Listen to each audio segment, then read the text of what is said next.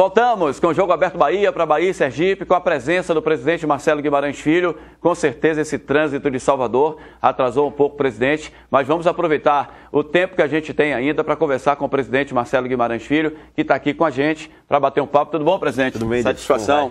Como é que foi a coletiva hoje de manhã? Foi ótimo. Tivemos aí condição de explicar para o nosso torcedor, aliás, através da imprensa, né, que estava lá presente, as ações que a gente fez até 2012, dos últimos 4 anos, e agora para frente para o ano que vem. O balanço que você fez desse Campeonato Brasileiro, presidente? Olha, eu prefiro ficar, Dito, com o segundo turno. Eu acho que no saldo final, ou seja, do campeonato, a 15ª colocação não foi positivo, mas o segundo turno foi muito positivo. Ficamos em 5º lugar no segundo turno, então o saldo final, o término do trabalho com o Jorginho foi bom. A nossa expectativa é que a gente consiga renovar para manter esse trabalho no ano que vem. E o que é que está pegando para a renovação do contrato do técnico Jorginho? Eu acho que pouca coisa. A gente conversou logo depois do jogo, ontem ele estava com a família, anteontem, aliás, na segunda. Ontem a gente voltou a conversar por 2 ou 3 vezes. Hoje o Paulo está acertando alguns detalhes finais. Essa coletiva que a gente fez atrapalhou um pouquinho, mas eu acredito muito que a gente consiga fechar. Não dá para dar certeza final, porque depende também dele, mas eu acredito que vamos chegar a um consenso. Vamos ver só o início da entrevista coletiva. Nós vamos passando, depois do nosso Jogo Aberto Bahia, só o iniciozinho aí da entrevista coletiva hoje, concedida pelo presidente Marcelo Guimarães Filho, gestor de futebol Paulo Angione. A possibilidade de mudança do sistema, acho pouco provável. Nós temos que nos adequar ao sistema que existe. E por isso o processo da reconstrução do Bahia. Quer dizer, desde que eu aqui cheguei, eu dizia que lá atrás que um dia a gente ia ter a necessidade de trabalhar com a base. E a cada dia que passa, chega mais um momento para isso.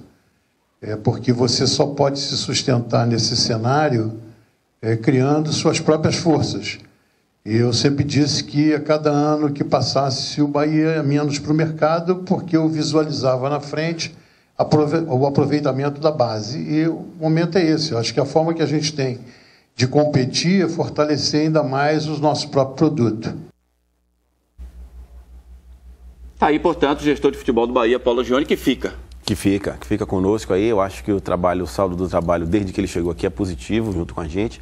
Então a ideia é manter esse processo de crescimento do clube e ele é peça importante. Presidente, falamos ontem aqui com o Carlos Falcão, vice-presidente do Vitória, sobre receita para 2013. Ele disse que a receita dele vai ser a mesma ou um pouco só mais do que foi em 2012. A receita do Bahia melhora? Como é que fica? Não, é por aí, mas eu acredito muito que a gente possa crescer um pouco mais a nossa receita agora em 2013, com o advento da Fonte Nova. Eu acho que é esse o upgrade que a gente deve ter. Mas também não é nada, vamos dizer assim, que cria uma expectativa muito maior no nosso torcedor. Nossas finanças vêm melhorando muito a cada ano.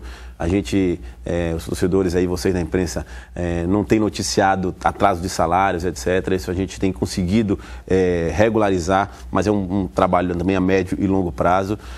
O orçamento nosso é apertado, mas já é um orçamento hoje muito melhor do que foi há 3 ou 4 anos atrás. Esse orçamento, eu vi você reclamando que o Botafogo está à frente do Bahia, alguns outros clubes à frente do Bahia. O que é que o Bahia pode fazer para melhorar esse orçamento para o ano que vem? O Bahia já fez, a gente contratou uma das maiores consultorias esportivas do Brasil esse ano. Fizemos um estudo para apresentarmos a Rede Globo, notadamente a Rede Globo, né? Mas CBF, etc., que é patrocinadora do futebol do Brasil, que a gente precisa estar em outro patamar de receitas, né? Então a gente vai fazer essa cobrança aí ao longo do ano. Não prometo que a gente vai conseguir nenhum tipo de mudança radical, mas a gente está se posicionando de maneira diferente no mercado nacional. Presidente, o ataque do Bahia realmente não foi competente no Campeonato Brasileiro. O time, 38 jogos, marcou apenas 37 gols, não conseguiu fazer nenhum gol por partida na média. Quem fica e quem sai? Esses jogadores, principalmente os jogadores do ataque. Eu acho que a gente no segundo turno teve um bom desempenho no geral, mas realmente o ataque, como você colocou bem, Dito, os números mostram isso, não dá para fugir dos números, não teve um bom desempenho. Então, o nosso foco são fazer contratações pontuais, né? Mas o ataque tem uma atenção especial nossa, porque nós temos o Souza e os outros atacantes que a gente trouxe não se houveram bem aqui no clube, então essa vai ser uma atenção especial nossa, mas nós temos uma base, que eu acho que isso é importante, tem 2 anos que a gente vem mantendo essa base, repito que o desempenho no segundo turno foi excelente, o que mostra que essa base tem ainda muita coisa a dar, com os atletas das divisões de base que vêm se destacando muito, e agora eu acho que com o Jorginho, que tem uma filosofia de aproveitar melhor esses atletas, eu acho que a gente vai conseguir colocar, eu cito, por exemplo, o exemplo do Jussandro, que é um atleta que sempre esteve à disposição do grupo, mas o Falcão tinha a sua convicção que a gente tem de respeitar, de que o Jussandro não deveria ter sido aproveitado, e não foi. Depois que o Jorginho chegou, colocou o garoto e o garoto rendeu. Então, a nossa política é colocar os garotos à disposição dos treinadores.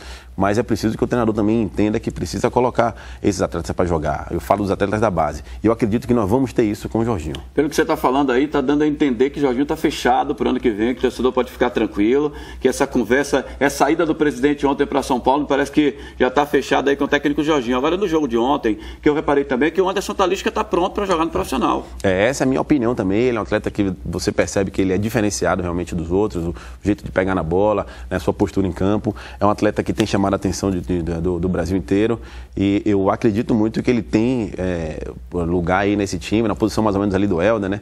É um atleta realmente diferenciado. Presidente, quem fica, né? Quem é que você já mandou embora? Quem é que não fica de jeito nenhum desses que tem contrato vencendo agora no fim do ano? Bom, assim, de maneira rápida para você e para os nossos telespectadores, Dito, eu posso dizer assim, os atletas, a grande maioria dos atletas que tem o seu contrato encerrando em dezembro não ficam, né? Teria alguma assim que você lembra que vai ficar? Vai ter o contrato fechando, a gente vai tentar negociar. Tem algumas análises que a gente vai fazer. Lulinha, por exemplo, termina agora, mas a gente vai analisar, mas não sei se nós vamos conseguir mantê-lo, aí por uma questão também orçamentária. Nós temos o Fabinho. Porque o Corinthians pagava a parte do salário, já não vai pagar mais. Não vai pagar. Bahia teria que compor. Teria que compor, então é difícil uma composição ali com ele.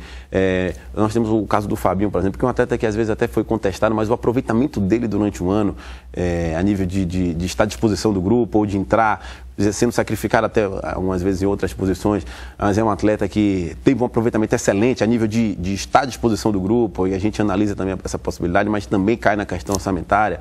Mas os outros atletas que terminam o contrato, tipo Ciro, eu tenho que puxar pela memória Elias, Jones. Ciro, Jones, etc. O Jones a gente vai analisar, mas a grande maioria, Coelho, que termina o contrato agora, também devem seguir o seu caminho. Certo. E contratações, presidente, vai buscar onde essas contratações, já que o recurso financeiro do Bahia já não é tão grande assim? Aí a gente vai, com a chegada do Jorginho, a gente espera, né, que se concretize hoje, sentar com o treinador, temos que fazer contratações pontuais, não quero prometer aqui para o nosso torcedor, para a sua imensa audiência, que a gente vai fazer contratações a mancheias, ou seja, vamos fazer vários jogadores, não é isso. O torcedor tem a consciência de que a gente está com o pé no chão nesse primeiro semestre, nós temos uma base, vamos reforçar o time sim, mas talvez jogadores que venham de times um pouco menos conhecidos, como foi o caso, por exemplo, do Helder, né, que chegou e deu certo, mas com mais critério, com a ajuda do Jorginho também nesse planejamento,